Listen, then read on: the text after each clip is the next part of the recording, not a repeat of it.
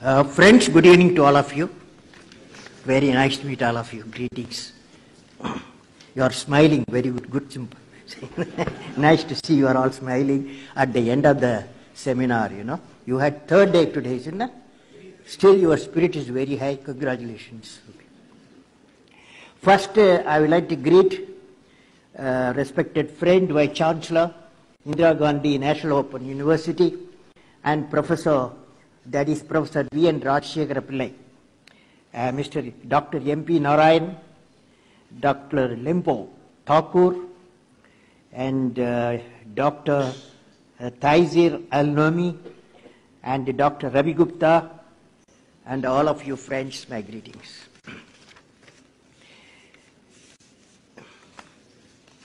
I have come on the last day and the last session, so I try to understand what are the things you have discussed.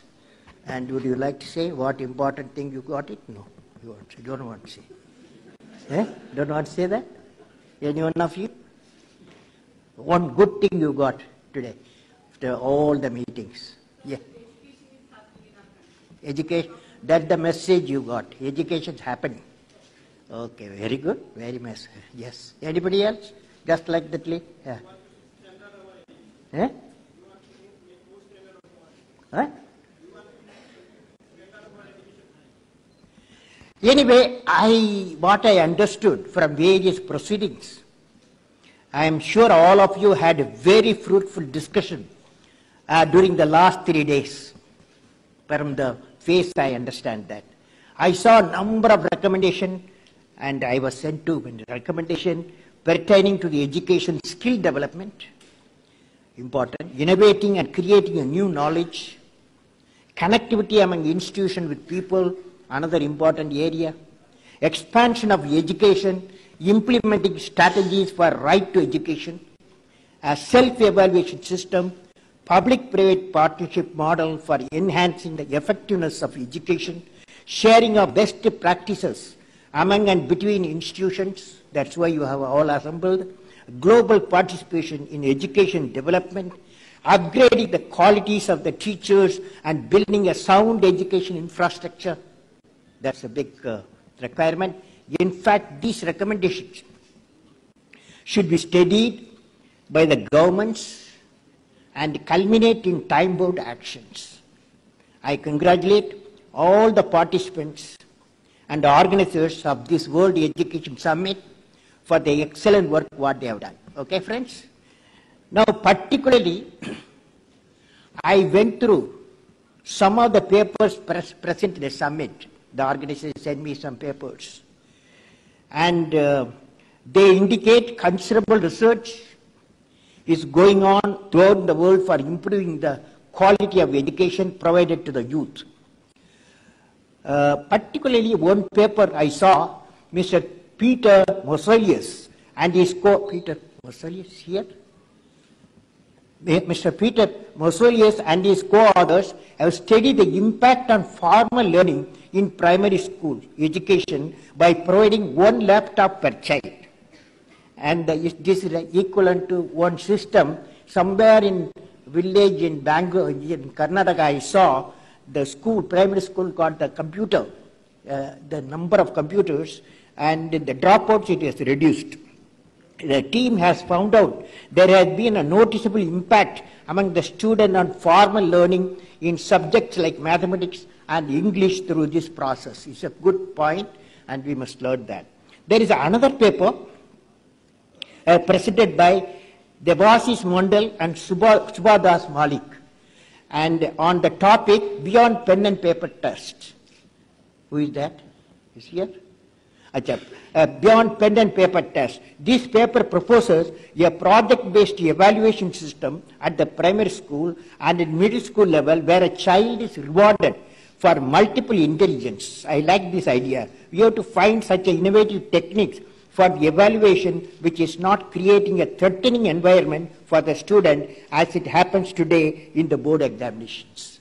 Okay, friends, with this, I will go to the topic, what I am going to talk to you. I am delighted to give the keynote address at the final session of the first World Education Summit organized by the Indira Gandhi National Open University, Center for Science Development and Media Studies and Elets Technomedia Private Limited. My greetings to all of you. I particularly greet the distinguished guests who come from various countries to participate and share their views in this World Education Summit. I am happy to know that the summit has become a single platform for discussing all aspects of school education, higher education, skill development, and vocational education needed for the empowerment of societies where all the stakeholders concerned with the development of education are present.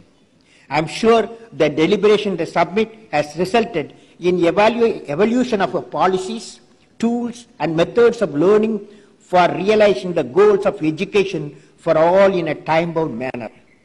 I have a message for the summit participants. While India should be open to sharing of expertise and the experience available in many nations, it should be remembered that it has 600 million youth, and hence Indian policy on education and training has to be to walk on its own shadow. Has to be to walk on its own shadow, because we have to manage 600 million people education. That means India has to evolve a unique system of education with employability as focus, instead of production of a large number of graduate secondary school personnel. This approach of education is also applicable for distance education programs of the nation and other nations. Hence, friends, I would like to share a few thoughts during this validity session on my subject of discussion in the next 15 minutes. Education system should generate employment generators and not employment seekers alone. This is the topic. Is okay? This topic is okay? You like it? Only if you say yes, I will do. Okay. Okay. Now, first I am going to talk to you the employment and education. Presently, our university education system is contributing 3 million graduates and postgraduates every year. And 7 million students after their secondary school education. In 10th class, 10th and 12th, they stop. 10th and 12th class, they stop. About 7 million students every year. And seek employment every year. That is nearly 10 million youth of graduate secondary school students. Nearly 10 million youth are injected into the society every year seeking employment. But they are not equipped with the skill in the case of a secondary education, expertise in the case of higher education, which is needed by the industrial market or the user. Thus, there is a large gap in the availability of an employable skill. For example, as per the NASCOM and McKinsey report, it is estimated that IT, ITS and PPO sector alone will need 9 million direct jobs and 6 million indirect jobs in construction, retail, transportation within the decade, whereas we do not have such capacity in the country to generate this number, which will be acceptable to the three sectors of economy. Similarly, in the case of a nursing professional, India is in process of improving the healthcare services, which will need additional 0.5 million nurses and paramedical staff. As per the latest report, worldwide requirement for the nurses are estimated to be over 1 million within the next few years. Presently in India, about 50,000 nurses qualify every year. In the small-scale sector presently, 12 million units are employing around 28 million people. Many of them are unregistered units. There's a need to bring all the units under the registered category so that all the people could be provided benefits accordingly. At present, the small-scale industries contribute to an export of over $30 billion each year, which is expected to increase over $50 billion within the next 5 years. This will require addition of nearly 28 million people within 5 years with variety of skills in garments, processed foods, pharma, electronic, precision engineering, and cosmetic products.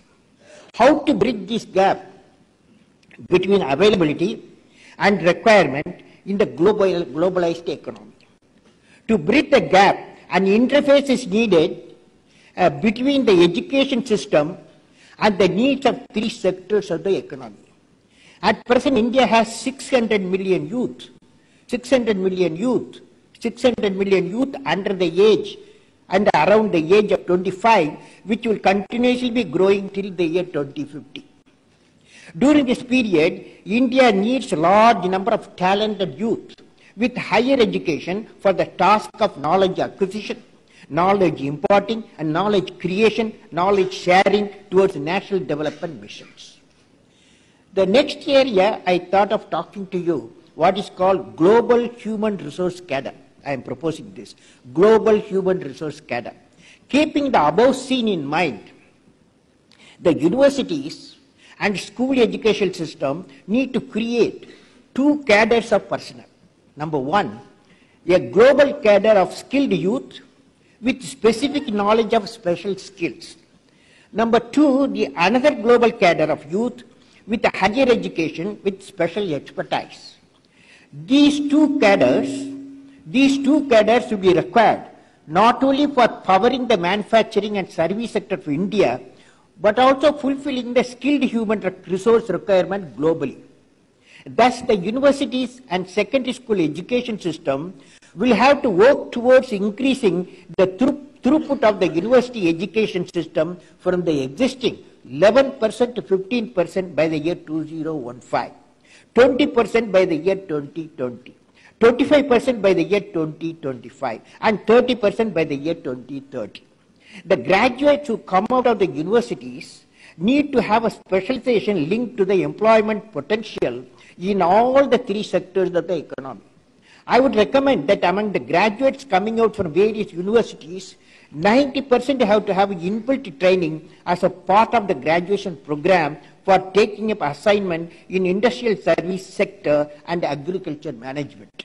The remaining 10% of the graduate may opt for a research and teaching. The skill-oriented education category, which may be around 30% of the overall population by 2030, which will have a people with world-class skill set in areas such as food processing, construction, carpentry, electrical system, repair of mechanical system, fashion design, paralegal, paramedical, accountancy, sales and marketing, software, hardware maintenance, and service, software quality and assurance, quality assurance personnel. Skill development. Many of you have studied, I was recently going through an article in The Economist, which talked about the growing strength of the Indian workforce. The article says that the next 10 years, out of every 10 new workers around the world, 3 would be Indians. This workforce will be spread across the different sectors of the economy and involved in a variety of services. The education system should be so designed that 25% of the available time is utilized for imparting internationally competitive skills to the student, which they are studying in the 9th, 10th, 11th, 12th class. This can be complemented with 1 year of higher level skill training after the completing the 12th class. That means they are studying when they are 10th class, 11th class, 12th class. Such an education system will enable generation of a large number of skilled workforce in a time-bound manner. While the imparting skill, care has to be taken to ensure that the skilled manpower is matched to the skill requirement of the particular sector of the economy and the geographic location to prevent infructuous movement. Such an approach will enable higher productivity, which in turn will result in better competitiveness. Finally, our education system must also ensure that all the remaining people should at least have a secondary school qualification with training for employment in agriculture or service sector.